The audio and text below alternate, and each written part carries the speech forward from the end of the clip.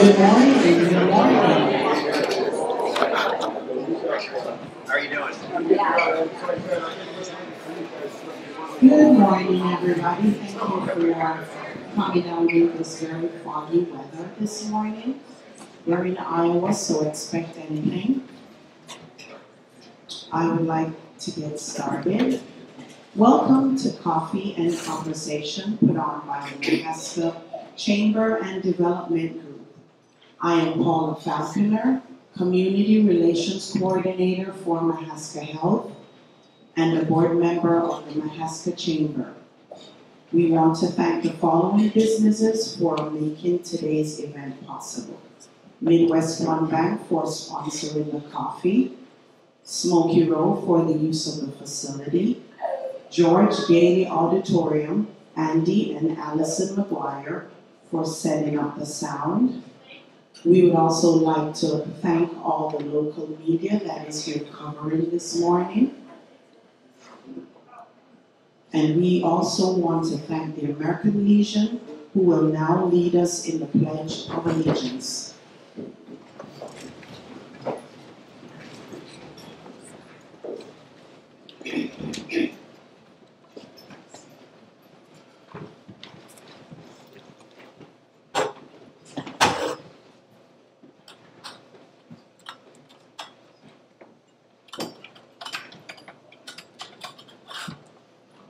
That's broke.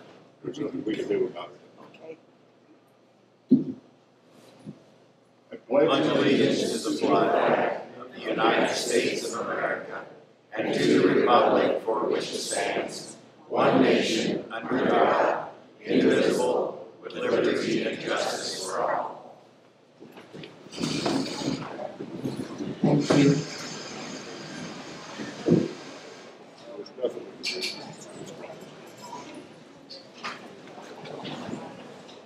We're headed to the ball game in Iowa City. Go. It's a lot better.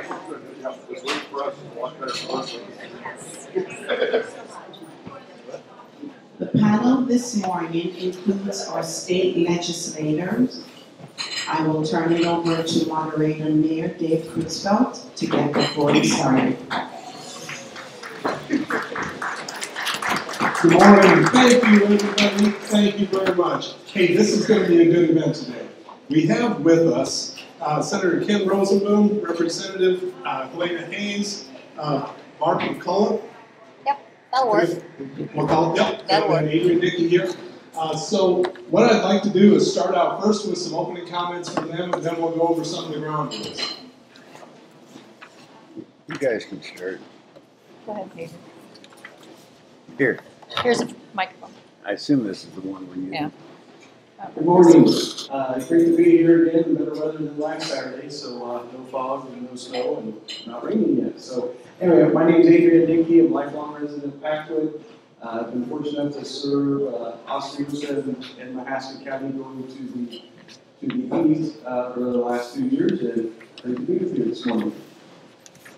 Thank you. My name is Barb Kniff McCalla, and I live in McCalla. And I have Marion County, a little bit of Jasper County, and a little bit of Mahaska County. So I thank you for inviting me here today. I have a variety of different committees, so workforce, commerce, ways and means, and also economic development and IT. My name is Helena Hayes. I represent District 88 in the Iowa House. I share Mahaska County with Barb. I have all of Keokuk County and just the rural part of Jefferson County. So I have like 6 pages of notes I made for today. We could be here all day. We have so much to talk about. Just one day this week, we had 60 subcommittees in the House. We have an awesome country and an awesome state to fight for, and we have a lot to do. So thank you for being here, and thank you for being a part of this conversation. Good morning, everyone. Senator Ken Rozenboom. And as a lot of you know, this is my 12th year up here. And it's good to be back. Just a brief review. Barb and I have western part of Mahaska County. We have much of Marion County, and I have all of Jasper County. Barb has part of it. My committee assignments remain the same as last year. Ag and Natural Resources and Environment Committee, which I've been on for 12 years. The Agriculture Committee, I've been on for 12 years. Transportation Committee, and Education. In Education, I serve as the chair, and that can be a heavy load. That's one of those major committees that gets a lot of work. And I think we've had, 40 or 50 bills filed so far this year in my committee.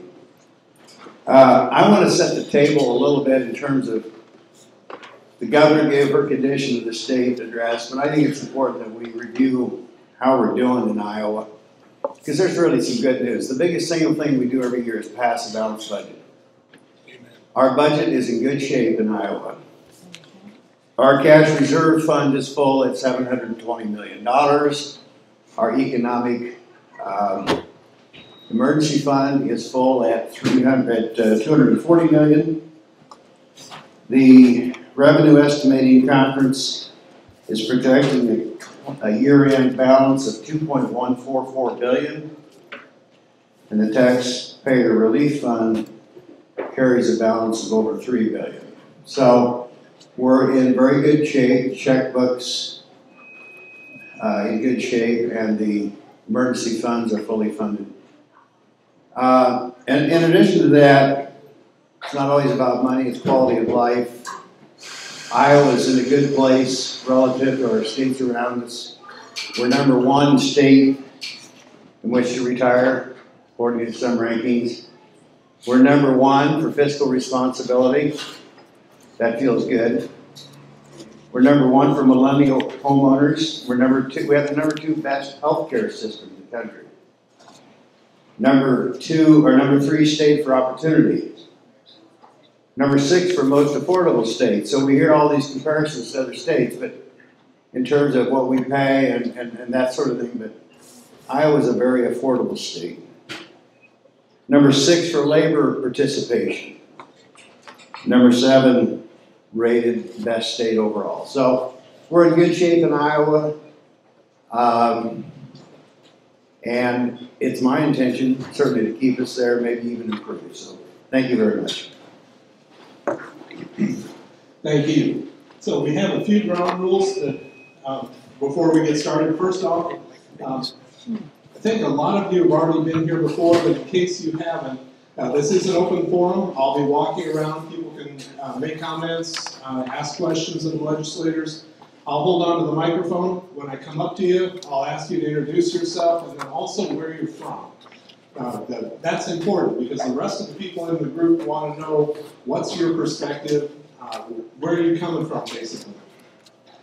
We do ask that, be polite. If you're trying to get people to agree with you, it works a lot better than getting mad at them. Then every now and then we have somebody who says, I've got a prepared statement, and then they get started reading it, and I'm going to use my own word here, they drone on and on. Time's important here. We only have 1 hour. And so from that perspective, keep it short. The rest of the group, you're going to lose people every 5 seconds if you get started reading some sort of statement. And then finally, we've had one occasion where a bunch of protesters got up and disrupted the event. Are there any protesters here today? If so, we want to get that started now. That's who we are. Get it. Okay, we don't have any. Well, with that in mind, who would like to start us off? Well, wait a Surprise me. I apologize, I read through what committees I'm a member of, and that is helpful for a lot of you when you're asking questions as to who you're really directing that to. So I'm on the Ways and Means Committee, that's usually taxation issues. I'm on Commerce, Vice Chair of Transportation, and the Chairman of the Workforce Committee. Can I say mine too? Oh, I forgot mine too, just so you guys know. That is important because this is where we spend a lot of time. So I have natural resources, environmental protection, and international relations. International relations is very fun because I get to meet a lot of the dignitaries and the groups that are coming from all over. Kosovo is one of our sister states right now, and they were here last year. Natural resources always is fascinating because we talk a lot about raccoons. So if you have a raccoon question today, please see me. And of course, deer. So thank you. Good morning, all. Eric Palmer, thank you for being here. I just have a couple of brief notes here. You had a special session after all these coffee and conversation meetings were over, and it was on the subject of abortion. And you met a special session, and I think in 2 days you passed a 6-week ban. Now I understand that ban is not in place yet. Apparently the court is reviewing it. But I think all of you voted for it. And my real question is, and I do have it written down so I get the exact wording I want, will any of you introduce, sponsor, or vote for a bill totally banning abortion in Iowa if the Iowa Supreme Court votes in your favor? Correction, Eric, it was a 1-day session, not a 2-day. Didn't take us long. The question is, vote for a total ban of abortion. Yes, sir. I haven't thought about it. That's not going to happen. I mean, there's no bill to that effect. I guess you're trying to poke the bear, but no. Life. I took an oath to protect life, liberty, and the pursuit of happiness. I think I believe in life at conception. I know I believe in life at conception. There's no particular place in which life becomes life, except at the moment that we have a fertilized embryo. And so I definitely would move in that direction for life. We don't have anything, like Ken said. We have some bills that are working on, say, talking about fetal development in public schools and in charter schools. And I fully support those. I've signed on to those. I think this is a really very interesting and easy answer. I'm in favor of life. I'm in favor of your life, my life, and baby's life in the womb. I agree with you, life. The good Lord put a man and a woman together to create that new life, and we are to inhabit the earth. There are circumstances where if a mother is in dire need, that something needs to be done, a D&C, whatever that looks like. But yes, I think the good Lord created life, and we need to remember that. First, before any other legislation there is, I think we need to see what's going to play out with the courts, with what's happening right now. But on the subject in general, 2 years ago, maybe you probably recall this, my daughter made a very, very public statement that she was going to cut me out of her life if I didn't change my position, my pro-life position. She's very abortion opinionated, and I said, I love you. However, and I respect your opinions, I wish you'd respect mine. And she hasn't spoken to me in 2 years. Okay? I think that tells you where I stand on the issue of law.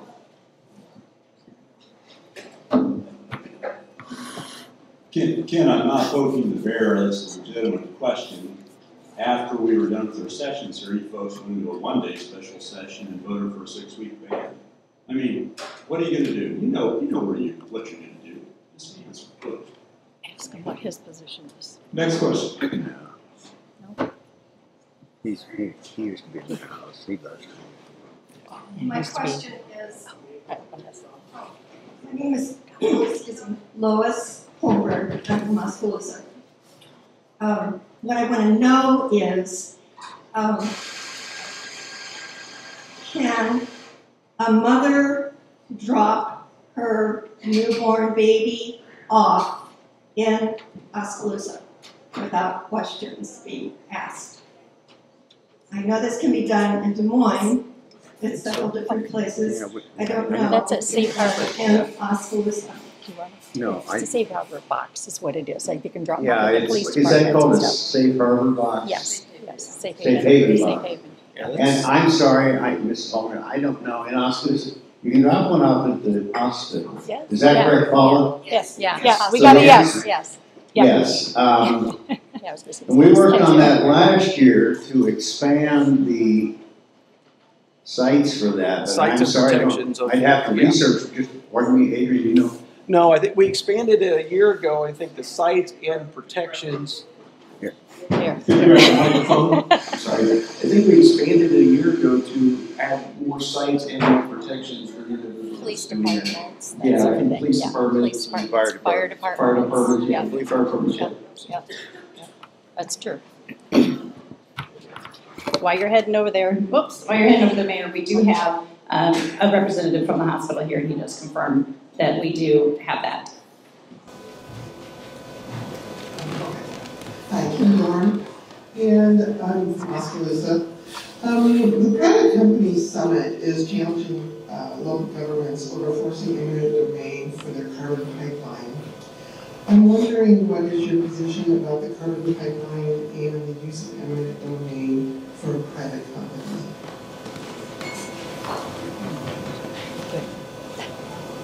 I've never been a fan of the pipeline issue in any form.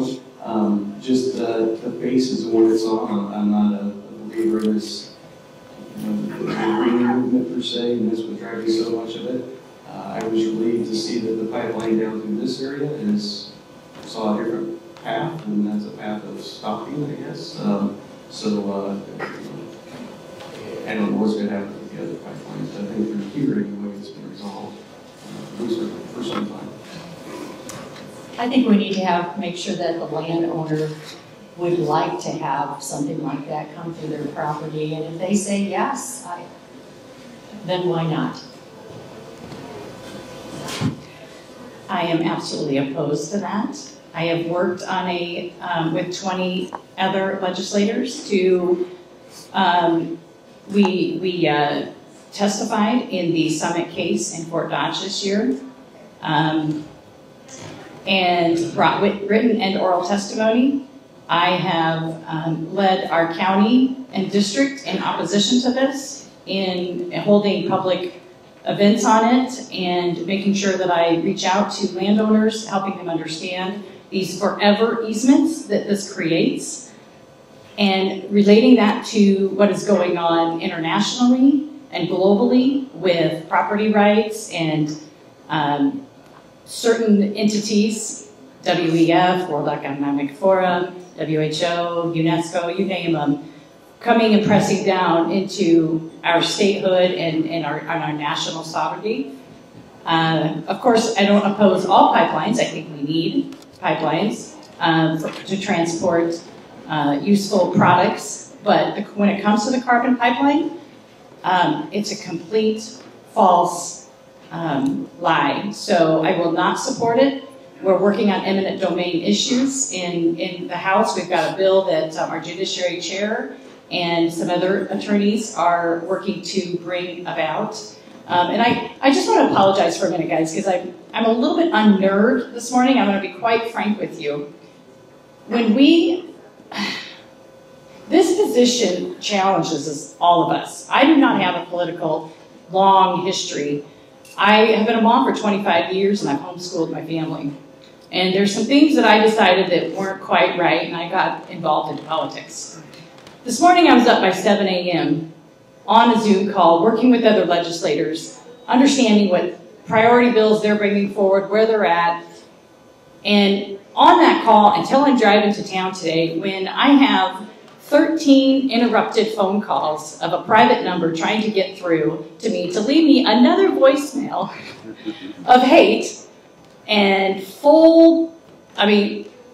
to the point he couldn't even speak, and he tripped over his own swear words. So I do not intend to back down on issues that matter to my district and to Iowans, because we have a lot of people that are not thinking clearly on our sovereignty, on our what is right and wrong, moral and unmoral.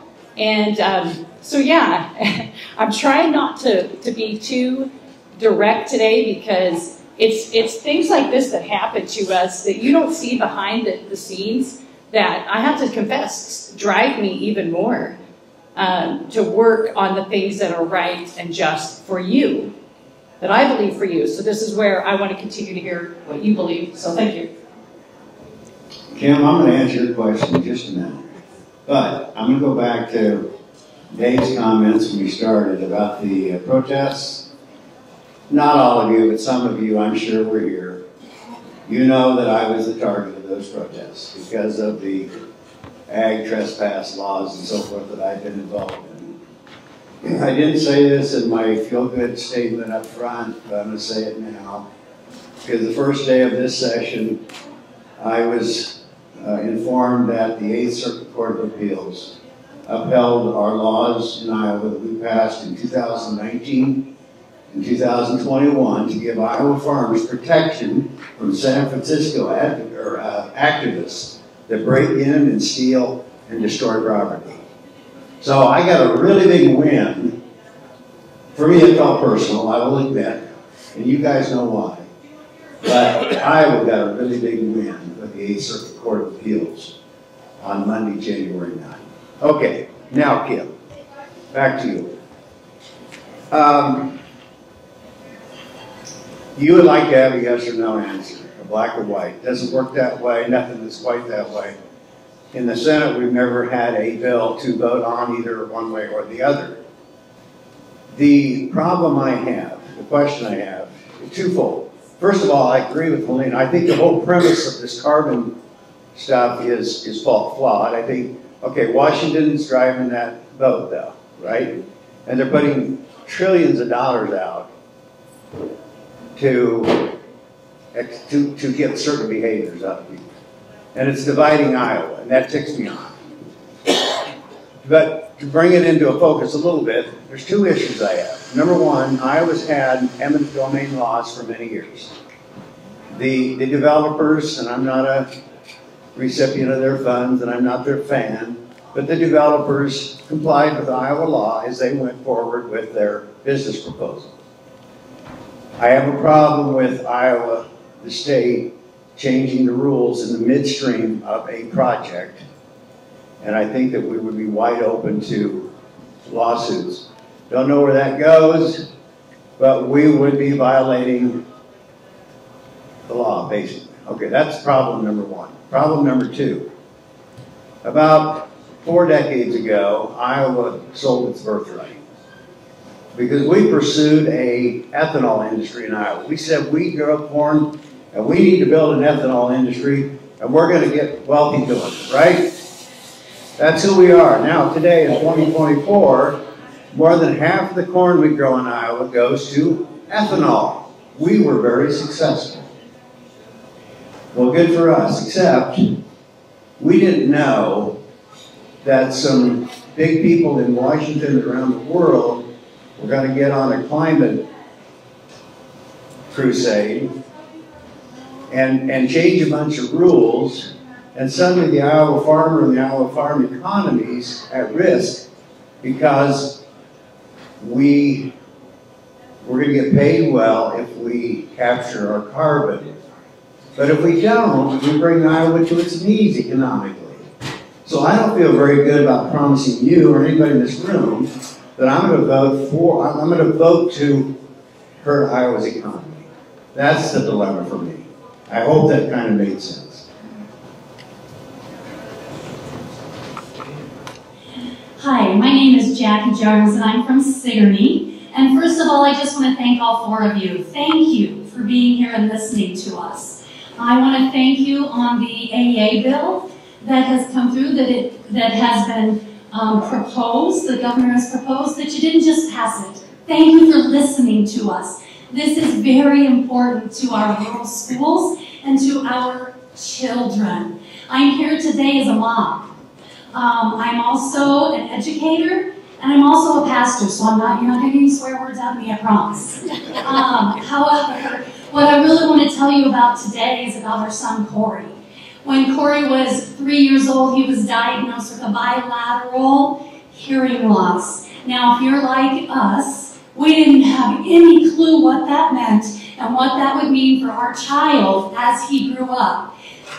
But what we did know is that our teachers, general education and special ed teachers, had a system that they could pull in that had the expertise needed that Corey would be able to be successful in school. Corey at 3, so just so you know what that means is, by the age of 10, Corey would be completely deaf. And he was. At 10 years old, he received his cochlear implant. Now, we're from Sigourney, Iowa. We're a very rural school district. He's the only kid, not only the only kid in the school system with a cochlear implant, the only person in the whole entire county that has a cochlear implant. How is our rural school going to deal with that? Well, when he was 3 years old, our school called in the AEA, and all of a sudden he has a teacher for the deaf of hard of hearing. He has a speech-language pathologist. He has an audiologist, an audiometrist. He has a special ed consultant. He has a literacy consultant, a math consultant, a science consultant. He has all the expertise that this 3-year-old needs. Now, Corey grew up, and he is now 26 years old. He has a 4-year degree. He works for an engineering firm out of Cedar Rapids. He's a homeowner at the age of 26. He's very successful, and I am here today to tell you that that is because of the collaborative efforts of the school district and the AEA. You see, the AEA was right in there every single step of the way. I'm going to wrap it up real soon, I promise, okay? I'm very passionate. And I'm glad that I can feel the same way as me. When Corey needed assistive technology, he needed to use an FM system where the teacher would wear a microphone around their neck and it would go directly into his cochlear implant. Guess where he got it? The AEA brought it. The district didn't buy that huge piece of equipment. When it broke, within 2 hours there was somebody there with a replacement. The AEA even gave the batteries for it to the school district. It did not cost the school district for those services. This is a very low incidence disability. There aren't a lot of kids like Corey, but because of the AEA, he was able to grow and be successful because of all those professionals that the general education and special education teacher had access to through their AEA. If we limit the services of the AEA, if we just limit it to special ed services, or we go to where we have to pay for services, the district has to pay for the services. A kid like Corey won't get what he needs. And so I'm here today to beg you, to implore you, don't let these amendments just go through. Think about our kids. Think about our rural schools who don't have all of the resources that our urban schools have. Thank you.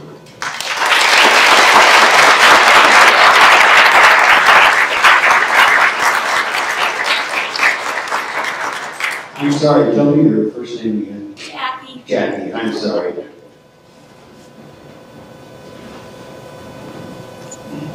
I chair the Senate Education Committee. This is squarely in my lap. Been working on this for months. And I thought long and hard how to talk about this today. And I'm going to hit back. I'm going to hit back in the sense that what you just all witnessed was very intentional, not on your part, but it was very intentional to beat the governor to the draw in terms of how we deal with the AEA issue. So here's what I'm going to do. I'm going to try in just a few minutes to lay out what the issue really is. Maybe not what you're seeing, but what I think the issue really is. I have a letter in front of me, a heavily redacted letter, and it's addressed to Governor Reynolds, to the Senate Education Chair, which is me, to the State of Iowa Department of Education, dated November 17, 2023. It's signed at the bottom by the concerned staff at XYZ AEA. These are staff members at one of our 9 AEAs. I'm not going to read all of it, but I'm going to read some of it. It says, we believe we would be better off consolidating our resources with another AEA. Our special needs population, Jackie, is growing. Yet, and our people resources to deliver valuable services to students with special needs are shrinking. Yet our administrative resources continue to grow. The letter goes on a couple sentences later. The new district service administrators hired this fall are ill-informed. This is evident in their lack of knowledge of special ed. Training of staff in special education continues to be inconsistent across the agency. New and current employees have minimal training in special ed general practices, evaluation practices, and general supervision practices. This plays out in school districts all across our agency. IEP teams and child fight teams are ill-equipped to support special ed. Okay. So, to me, this letter lays out the need for review on how our system is working. I believe this AEA to be an outlier. I do not think this is typical of 9 AEA. I understand that now. But it is one of our AEAs. It's one of them that serves probably 50,000 students, probably spends $50 million. And it's not working very well, is it? So, okay, then now to Jackie's plea, which is very similar to probably close to 2,000 emails I received from all over the state. The letter goes on to say this: recent practice in the last few years appears to be throwing more money to keep us quiet. Our salaries are higher than other AEAs and school districts. But at what expense? In a recent meeting held with staff to collect state-level data to portray our effectiveness and justification for our work, licensed employees were requested to document services with students and teachers in districts in August, or from August. When the staff explained that retroactive practice would be very difficult to recount, they encouraged staff to inflate and approximate rather than to seek precision, including indicating to estimate on the high side, and don't worry too much about submitting accurate data. I find that to be a problem. In recent meetings with staff, in a threatening tone about budget cuts for AEAs across the state, and explained explicitly that it is our job to be positive at all times about our organization and portray those roles as positive. It was presented in a pleading, almost threatening tone.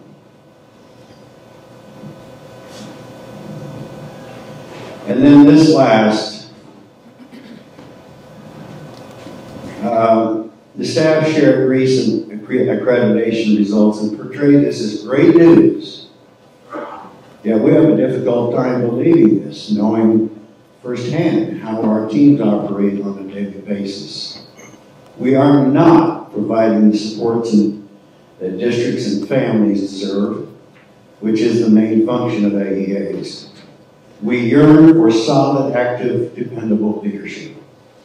There is so very much waste here in the AEA with people that are not held accountable. It is a mess in absence of any consistent oversight. Okay.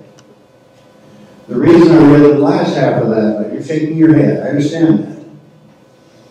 The point was, we need to mobilize. Last August, the word went out. The legislature's going to be looking at the AEA system, and you need to let them know how good a work we're doing, and that's fine, that's fair. And for the most part, they are. I tell everybody, there's 1,000 wonderful stories, like Jackie's. But to simply overlook the other elements of this is problematic, and that's what's driving the governor.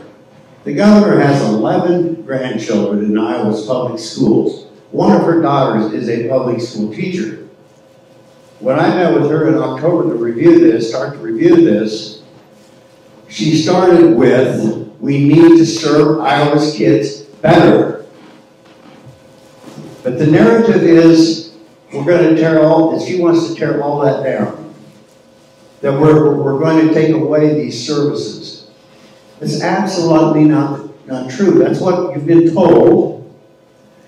The truth is we want to spend the money on serving children, special needs and general, in a much more effective way. This letter obviously points to one of the more egregious situations, but we have, this is a $529 million enterprise in Iowa. Every one of you in this room, 165 of your tax dollars goes every year to support this system. They do great work, but we need to be doing it well. And the governor's system or plan, proposed plan, doesn't do away with those services. It does change the structure. It changes it in the sense that right now, we're in Oskaloosa, I'll use Oskaloosa. Oskaloosa School Board receives, I don't know, I think about $1.2 million every year for special ed and other services that you associate with the AEA. They don't keep a dime of that. They send it right on directly to the AEA. The AEA then, in turn, provides a bundle of services to support the schools, whether that's your son's, Corey's needs, or it's a speech pathologist, or it's a literacy specialist, or whatever it is. There's this bundle of goods that comes back to the Oskaloosa Community School District. But in my mind, there's no way to establish the value of the 1.2 million against the services received. So the governor's proposing that money goes right to the school. They can go right on and send it on to the AEA again if they want to. Or they can hire in-house people, or they can send it, or they can hire private providers. So that's enough. I'm just trying to lay out the groundwork what we're trying to do here. Can I just make one last little comment? When I'm talking about low incidence disabilities, like a student that is deaf, those services are not widely available across the state of Iowa. We're not dismantling the system. We have like 9 of those services across the whole state We're of Iowa. not dismantling that. So, I don't serve on the education committee. Any bill on this issue, before it sees my eyes, will be, it'll do subcommittees and committees. It's a long process before I ever look at it, okay?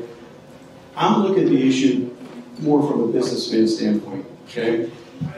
If there's any department in the state of Iowa that any of you think that has, you realize the AE budget every year is $500 million.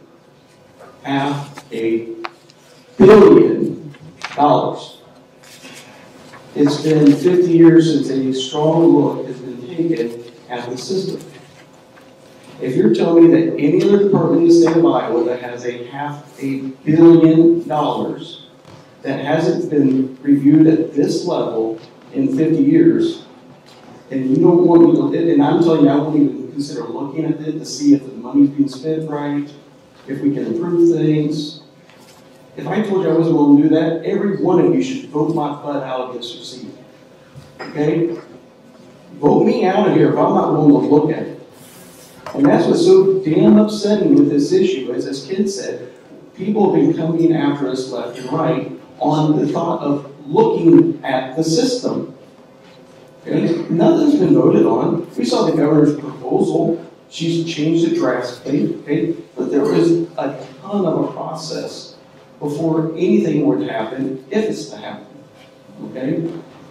But I'm looking at it from just the dollars. When we look at this AA system, I look at our local AA. There's 72 people that have a compensation package over $100,000 annually. There's 173 people that have compensation packages over $90,000 a year annually. There's 53 people that have compensation packages higher than anybody, including any owner in my business with 100 employees. Okay? That's a company that has millions of dollars invested in a business. What I'm getting at is over the years, the compensation on a lot of these have increased. If we can't look at 9 different AEAs and say, is it reasonable to maybe question if we can combine some administration services? lower those costs and, oh wow, have some money to to hire more educators to get into school, to work with the kids. I mean, how's that not responsible? To at least look at the question. I mean, that just blows me away how people don't even see that as a reasonable question for a legislature to take a look at.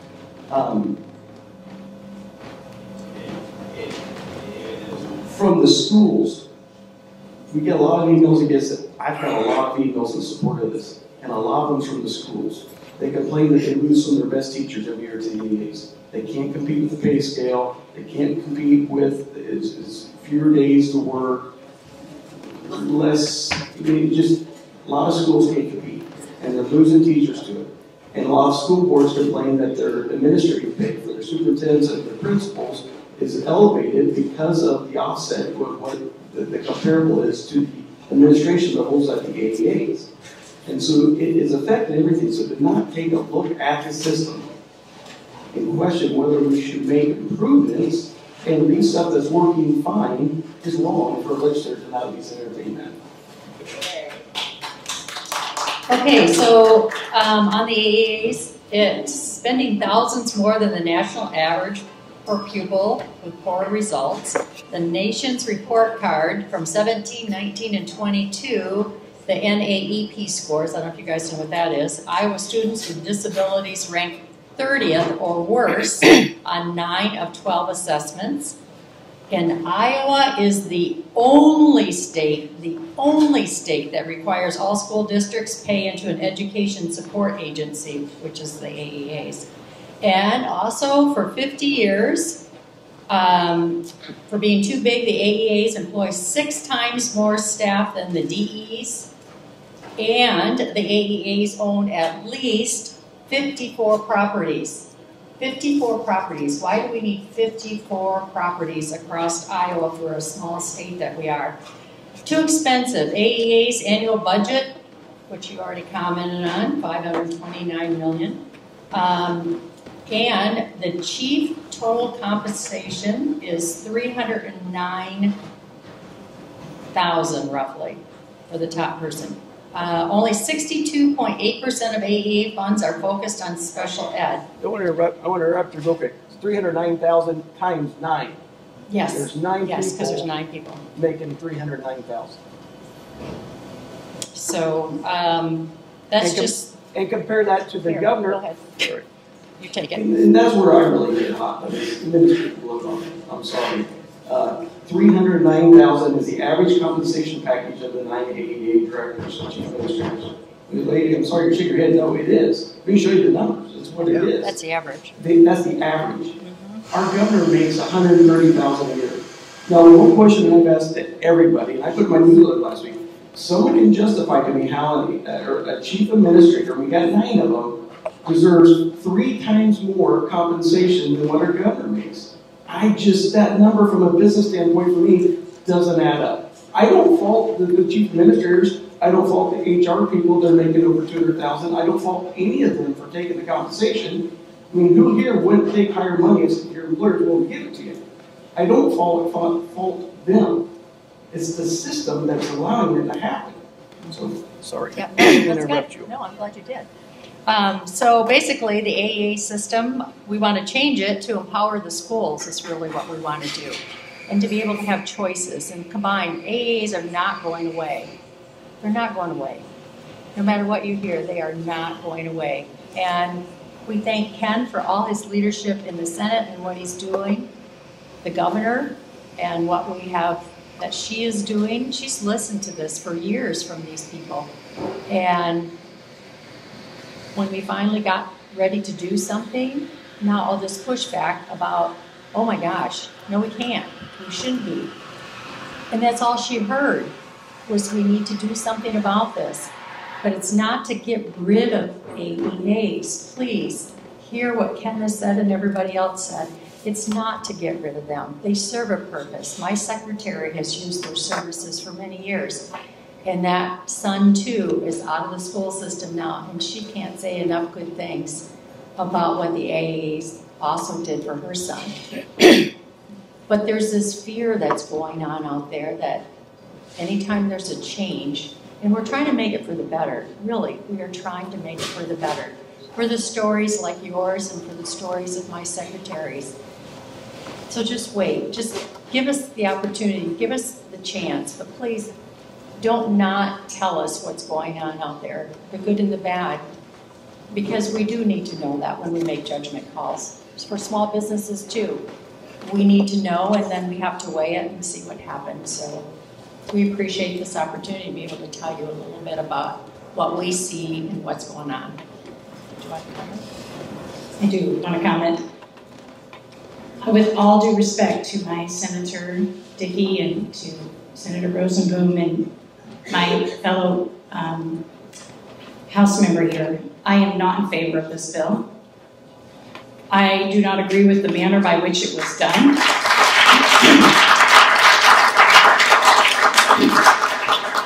Every stakeholder that I've spoke to feels like they were left out of the conversation. They have not been able to have input. And even though we have said it's been going on for a long time, for months, we've been working on this forever, I'm not in that conversation either. I have been talking to a lot of people, including my superintendents from my district. They do not want to keep the pass-through funds, for the most part. For the most part. They would keep portions of it that they would like. So that's what we're trying to do. That's what we're trying to do. Yeah. I know. They don't have that choice right now. Right. They don't have the choice to keep the pass-through funds right now. So if they could have that choice, would they keep them? And I'm getting a no from my superintendents unless they keep a portions of it. Some things like saying, I can't remember which sections they said. So here's what I'm asking of people, okay?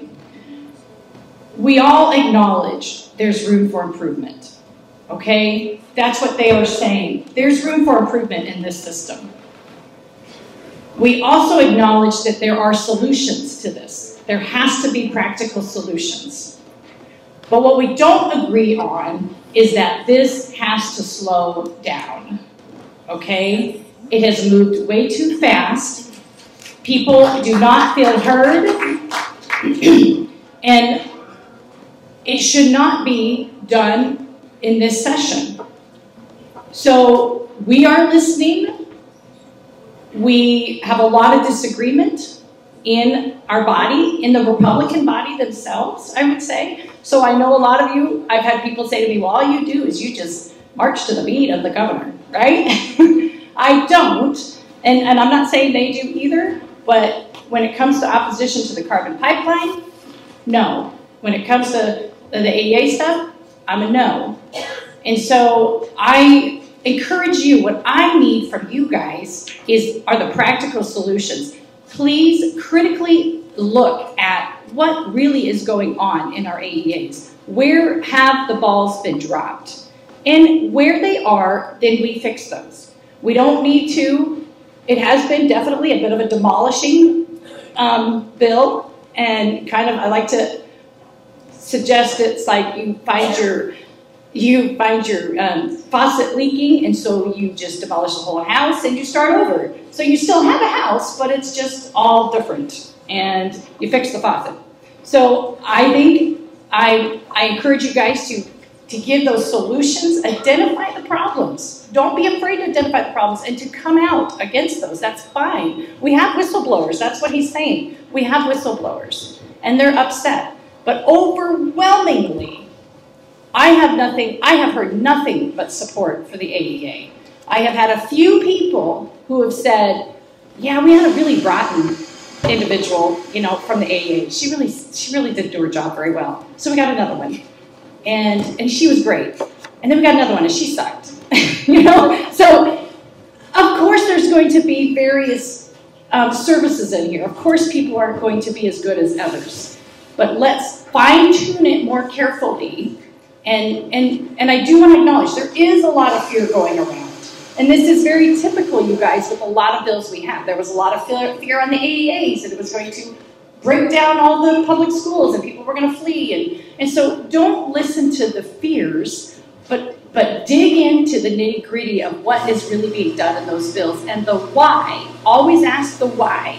Why do we need this, and can it be done a better way? So, thank you. Next.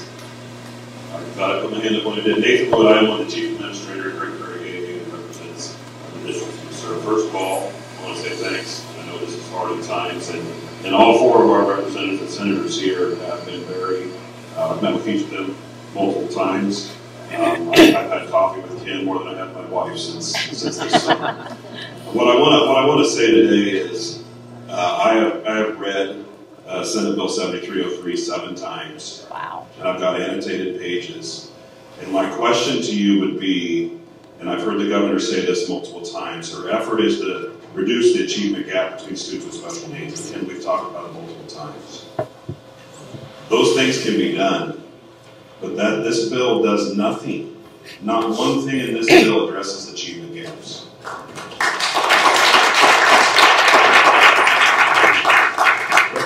Representative of the NAEP assessment, the National Assessment of Educational Proficiency, the data that the governor is providing is based off of the students in special education in Iowa, 266 students.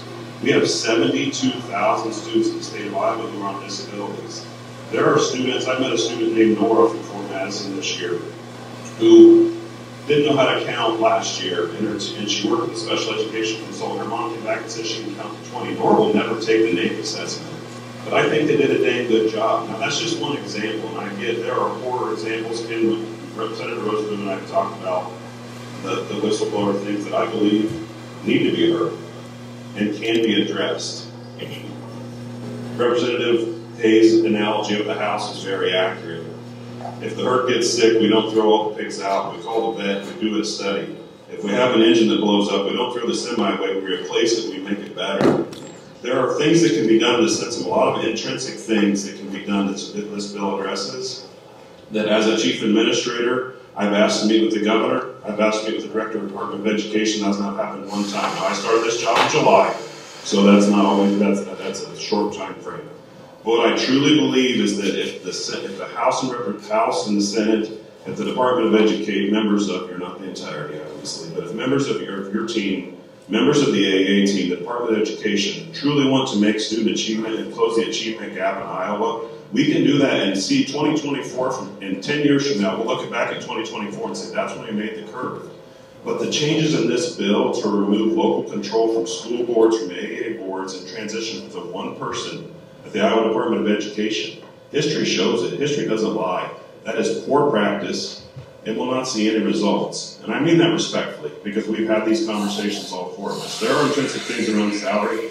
We need to address those things, and I'm willing to come to a proposal to the table tomorrow, whenever, Monday, Tuesday, whatever it is.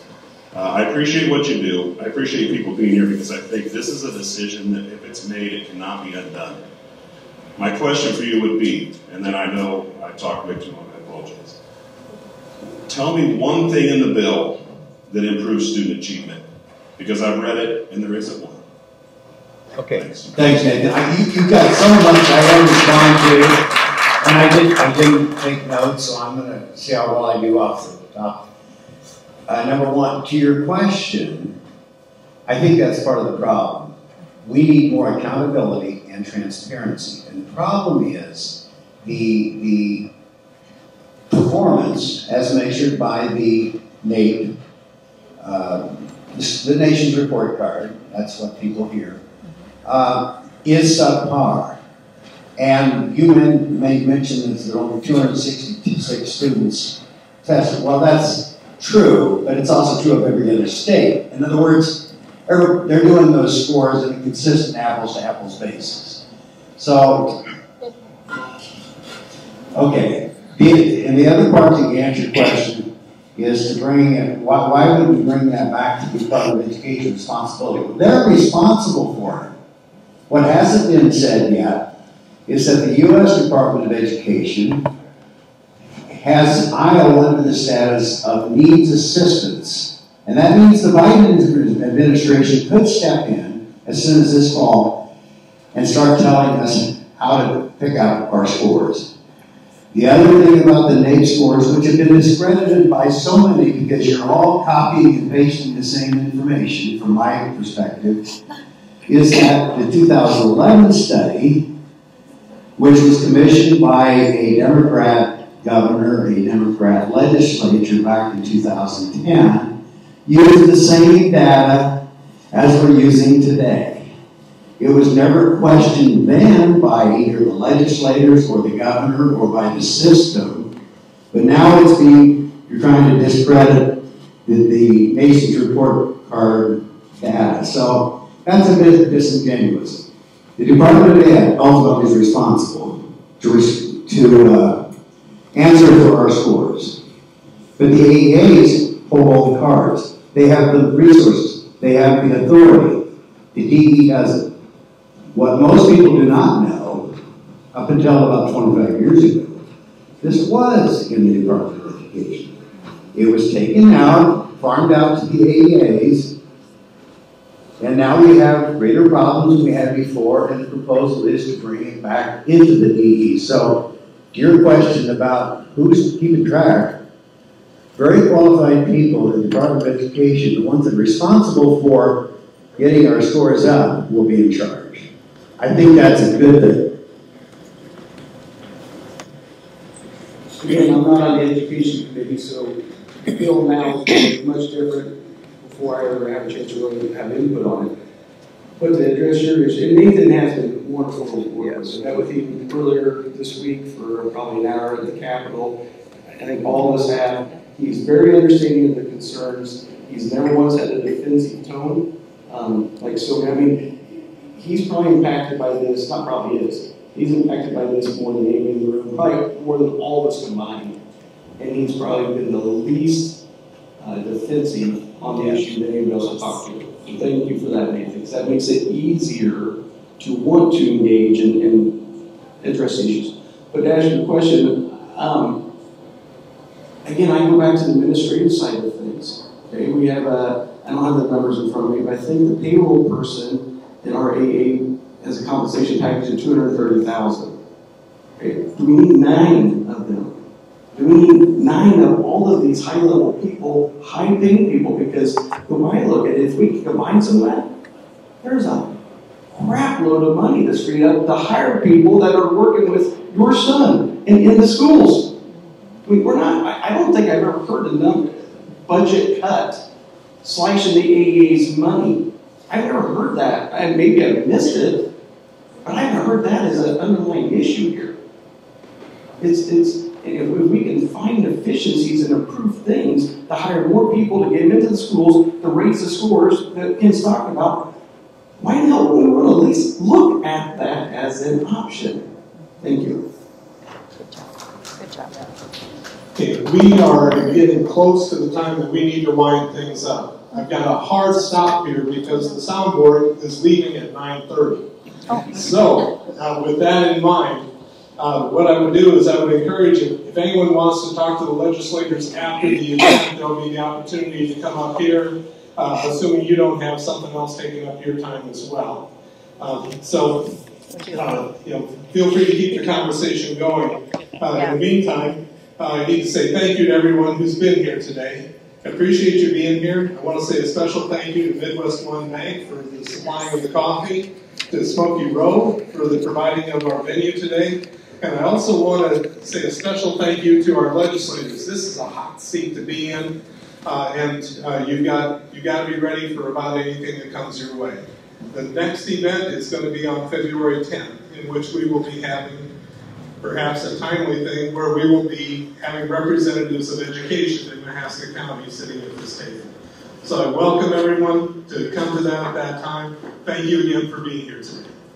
Thank you. Thank you. Nice job.